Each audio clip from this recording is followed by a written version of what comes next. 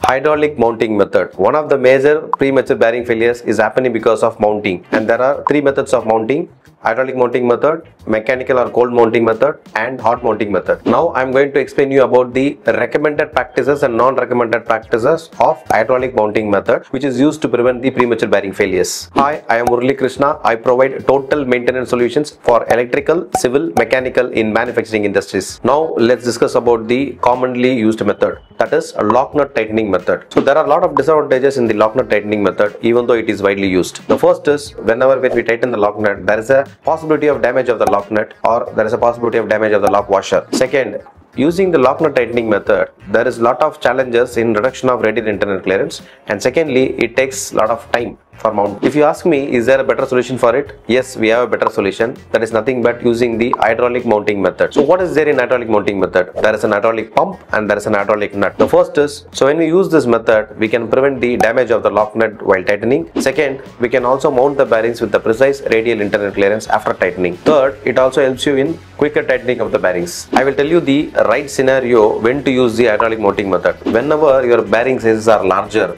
at least say the bearing diameter is 300 mm ID, and when it is mounted on the adapter sleeve or mounted on the withdrawal sleeve or mounted on the taper shaft, then the most reliable solution would be hydraulic mounting method. If you are confused to select which hydraulic nut and which hydraulic pump needs to be used for your specific bearings, don't worry, I am here to support you.